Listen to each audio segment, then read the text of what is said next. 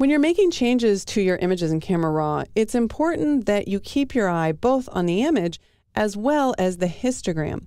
Because if you're making changes, you don't want to be pushing any of the values in your shadows and your highlights to pure black or pure white.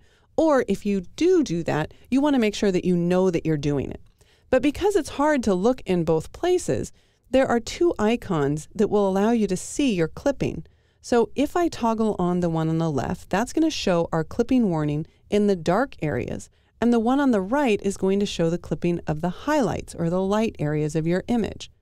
Now, there are keyboard shortcuts for this. The U key toggles on and off the one for the darks, which is the underexposure, and the O key toggles the highlight warning for the light areas, which would be the overexposure.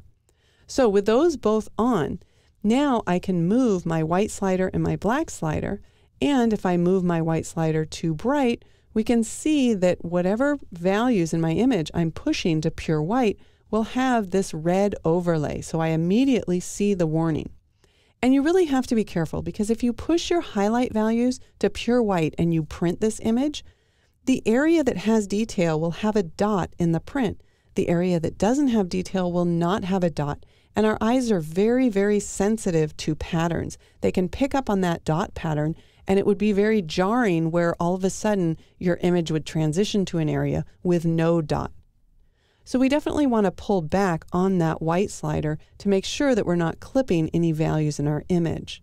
Now there might be some really small areas like this little teeny dot here or here, but that will be okay. Let's see what happens when we move the black slider too far to the left. You can see here that we're getting an overlay of blue, which is telling me that I'm pushing those shadow values that used to have detail all the way to pure black. And we can see that those values sort of start to climb the wall here, this imaginary wall where pushing what used to have detail to pure black. So I'll want to back off on that as well until I no longer see that blue overlay. And you can't forget, it's not just the whites and black sliders where you might see this clipping. If I were to add some contrast here, or maybe move my exposure down dramatically, you can see we're starting to get that blue overlay. So just be careful, and when you see that, it probably means that you've gone too far. As a general rule of thumb, I think most people would agree that you want to keep your detail in the highlights of an image.